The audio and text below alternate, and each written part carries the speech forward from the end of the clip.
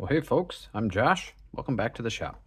Today we're going to make a quick little video about straightening up the corkscrew on your Swiss Army knife. So if you look closely at this corkscrew, you can see that it's kind of pushing out that way a little bit. The tip of the corkscrew should really kind of be centered probably on this gap, and it's definitely to the left. Now, this is fixable, and I've done this with one that was actually quite a bit worse, that was snagged off enough that you couldn't even get the tip of the corkscrew ran into the scale here and you couldn't get it to go all the way down. This is one that I picked up used. It's actually a Cyber tool. If you've ever looked at those, they're fun. But so I picked this up used, and part of the reason it was cheap was because the corkscrew's bent out a little bit. And so I'm going to show you how I fixed that. To show you one that's in good shape, if you look at this one, the corkscrew, the tip of the corkscrew, if you can see it right in there, is pretty centered in the space. So we want to shift this one over. So the first thing you want to do when you do that is you want to remove the scales. So I got to take all the little tools out. All right. I don't know if it's completely necessary to remove the scales, but I take them off because I don't want to risk cracking them, especially these translucent blue ones. I think they're kind of neat. And sometimes it helps to heat the scales up with some hot water. I don't know if that's always necessary. We'll see if I have to do that this time, if I can get this tool in between the layers.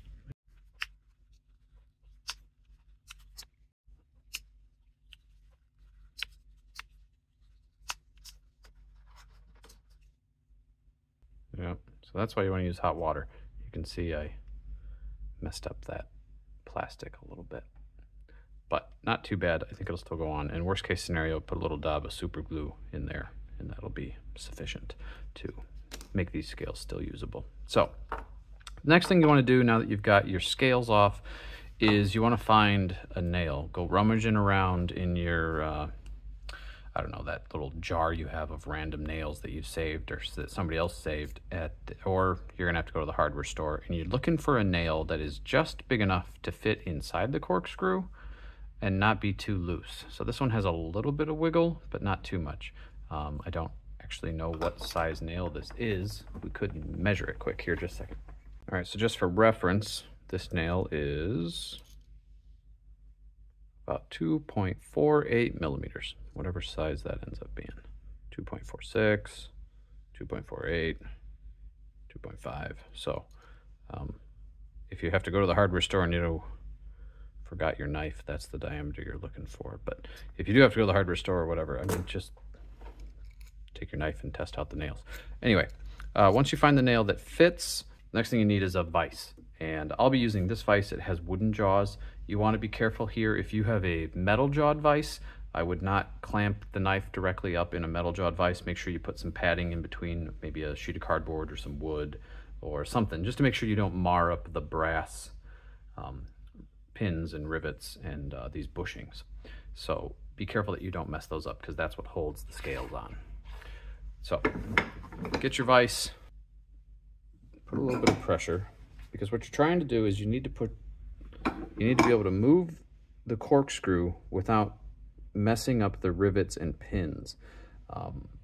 So if you just start moving it, like holding it in your hand or something, and you're not squeezing the knife, you can actually loosen up the peening that holds everything together, and you don't want your knife to get all loose. So this is going to really hold it all together while you do some bending. Now I'm going to move the camera so you can kind of see this from a little bit different angle. All right, so you can see the vise is holding the knife firmly, and we're ready to maybe try a little bending. So don't make sure you don't bend it the wrong way. I need to go this way. Put the nail all the way in. The nail is to keep the corkscrew itself from bending. Hopefully it gives it just enough support that as you put pressure onto it, you don't end up making the corkscrew crooked. You want to keep the corkscrew as straight as possible, and the bending needs to happen probably down here in the little shaft section. That's usually where things get bent. So let's see if we can help this a little bit. Now you don't want to go crazy, just go little bit by little bit, because if you go too far,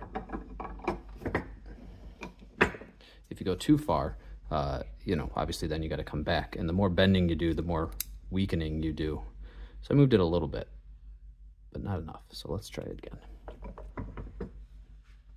Now I don't think you really necessarily need tools for this part other than the nail. I mean, you could get a pair of pliers and like grip on here if you had to, but I'm afraid if I had the leverage pliers offer, I would go too far.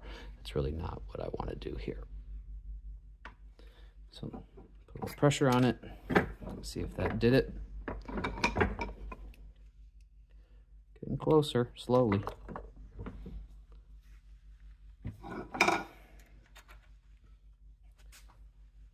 Gonna get a little padding. All right, just a leather glove to pad my fingers.